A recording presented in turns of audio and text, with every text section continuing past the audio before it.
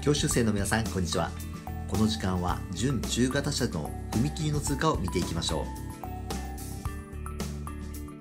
う。踏切通過の3原則は止まる、聞く、見る、この3つが重要になります。停止線の直前で一時停止、窓を開け音の確認、左右の安全確認と前方の様子を確かめます。脱輪しないようにやや中央寄りを一気に通過しましょう。ではもう一度踏切通過を見てみましょう。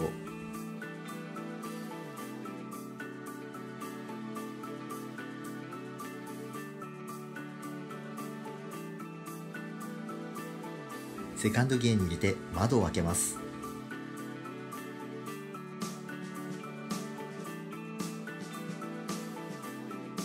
左右の確認は遠くまでしっかり見てください。ブレーキからアクセルを踏み、クラッチを上げてきます。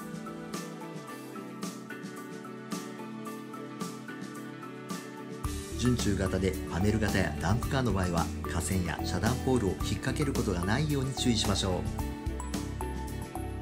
う。ご視聴ありがとうございました。チャンネル登録もよろしくお願いします。